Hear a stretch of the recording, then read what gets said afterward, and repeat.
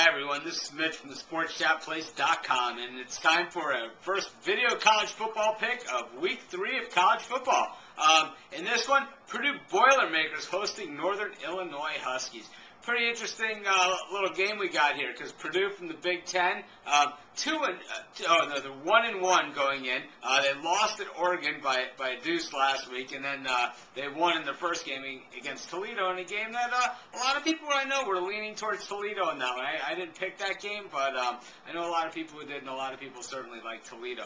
Purdue definitely, they won that one fair and square. They almost knocked off Oregon out in Alton Stadium past week. Northern Illinois, traditionally one of the best cover teams in college football, especially during the first half of the season. I'll tell you what, this year they're no different. They went out to Wisconsin and they covered, pretty much effortlessly. They don't necessarily win the battle every time out, but when it comes to the cover, they win the war, and we're all about the cover here. We always like a good dog, and the Huskies have always been a good dog to us, and we're going to go with the Huskies in this one to knock off the Boilermakers, at least on the cover, getting 13 points. So we like Northern Illinois plus 13.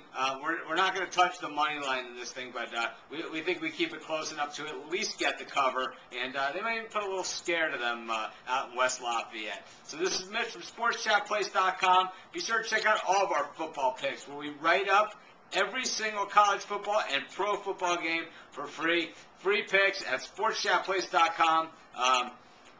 And be sure to get into our free football picking contest, where it's free to enter. It's cash prizes. Tell your friends, tell your neighbors, because the more people we have entered, the higher payouts that our sponsor gives. Last week, we had over $400 given away to our group alone, and that was with only 51 people. If we can get it, higher than that, which I'm sure it will grow exponentially throughout the season as contests have in the past, you should be able to have some really nice payouts for our group in the future. In any event, this is Mitch from SportsChatPlace.com. Thanks for joining me, and have a great day.